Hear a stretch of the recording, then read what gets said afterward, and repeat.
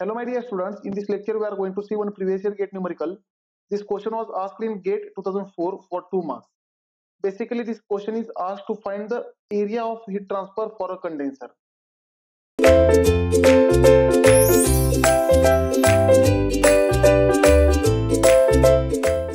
So let us understand the question. The question is, in a condenser, now my dear students, they have mentioned that it is a condenser. And condenser is nothing but in condenser, there is a phase change of hot fluid. That is, steam will convert into liquid, right? And it is a phase change for hot fluid. So if I draw here condenser, right? My dear students, condenser is nothing but phase change, right? Phase change of hot fluid, phase change of hot fluid from vapor state to the liquid state, right? And my dear students, whenever there is a phase change of any one fluid, that is either it is a hot fluid phase change or maybe it is a cold fluid phase change also, then the parallel flow heat exchanger becomes equal to counter flow. Then parallel becomes equal to counter flow, right? So whether you are using here parallel flow or you are assuming here counter flow, there is absolutely fine. There is no problem, right? You can assume parallel as well as counter because the result given by the parallel as well as counter will be exactly same, right? So let us assume parallel flow, right? So my dear students, if I assume here parallel flow, right, in case of parallel flow, the entry of hot and cold fluid will be from same side, and here as it is condenser, there will be a phase change of hot fluid. Therefore my dear students, let us say here the entry temperature of hot fluid is Thi, and the temperature will not change for the hot fluid. There will be only phase change. During phase change, temperature do not change. Therefore the exit temperature of hot fluid is Tho, and this is a hot fluid where temperature of hot fluid is same. Thi is equal to Tho. There is only phase change. During phase change, temperature do not change. And let us say the inlet temperature of cold fluid is also Tci, and here the inlet temperatures are on both sides, are on same side, and exit temperature are on same side. Therefore, but here the temperature of cold fluid increases, right? Therefore the exit temperature of cold fluid will be Tco, and this is a cold fluid. Such type of arrangement is called condenser, right? So let us understand here. In a condenser, water enters at 30 degrees Celsius and flows at the rate of 150 kg per hour. The condensing steam is at temperature of 120 degrees Celsius. Now my dear students, they have given the condensing steam, means steam is a hot fluid which is at 120 degrees Celsius. Therefore here I can say Thi is equal to Tho is equal to 120 degrees Celsius, and hot fluid is a steam. Therefore here the water will be cold fluid. The water enters, means water will be cold fluid, right? Therefore this cold fluid is a water. So my dear students, here the entry temperature of water is given, means it is a Tci. Therefore Tci is nothing but 30 degrees Celsius. Again this water flows at the rate of, means mass flow rate of water is given. Here mass flow rate of water is nothing but mass flow rate of cold fluid, which is nothing but 1500 kg per hour. Let us convert into kg per second.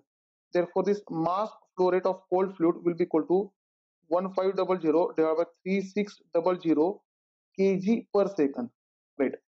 Then the condensing steam is at temperature 120 degrees Celsius and cooling water leaves the condenser at 80 degrees Celsius. Therefore the exit temperature of water, that is Tco, is given. This Tco is 80 degrees Celsius, right?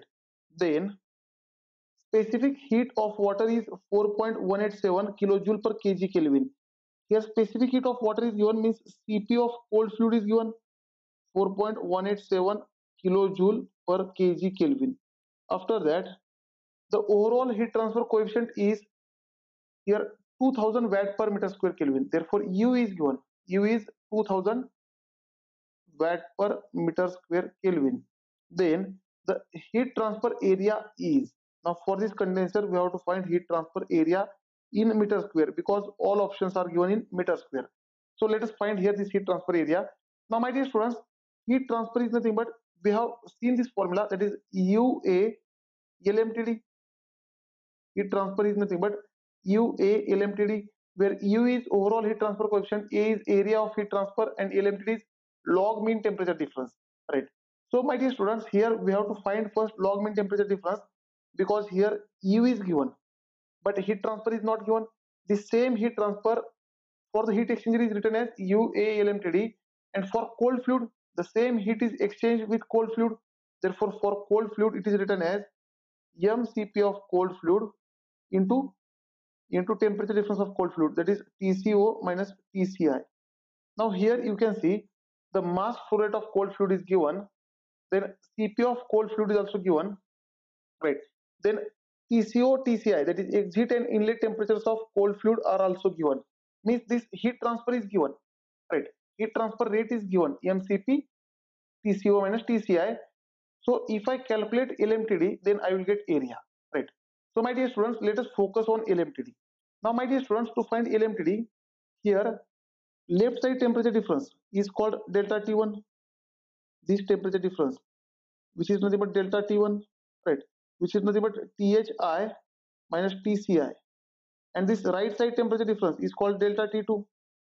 And this delta T2 is nothing but THO minus TCI.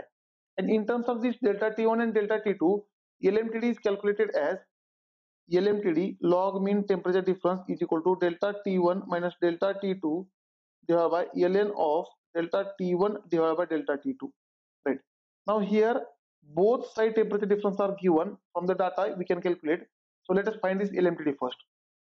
So if I calculate this LMTD, let us say LMTD here, LMTD will be equal to delta T1 is THI minus TCI. Therefore, it is THI minus TCI minus delta T2. Delta T2 is THO minus TCO. Therefore, minus THO minus TCO divided by ln of delta T1, that is THI minus TCI divided by delta T2, that is THO minus TCO. Right. So let us put the values. Therefore, LMTD will be equal to THI and THO are 120 and TCI is 30 and TCO is here 80. So let us put the values. Therefore, it is nothing but, therefore THI minus TCI is 120 minus 30 minus THO is 120, TCO is 80 divided by ln of 120 minus 30 divided by 120 minus 80. Now from this calculation you will get LMTD. So let us solve for LMTD. This LMTD you will find as 61.65 degrees Celsius, right? This will be the value of LMTD. Now my dear students, let us put this LMTD in this equation, that is Q is equal to UA LMTD is equal to MCP TCO minus TCI, right? Therefore here I will write this LMTD will be equal to 61.65 degrees Celsius. Now this heat transfer is nothing but UA LMTD or equal to MCP of cold fluid into delta T of cold fluid, that is TCO minus TCI. So let us put the values. Overall heat transfer coefficient U is given 2000 watt per meter square Kelvin.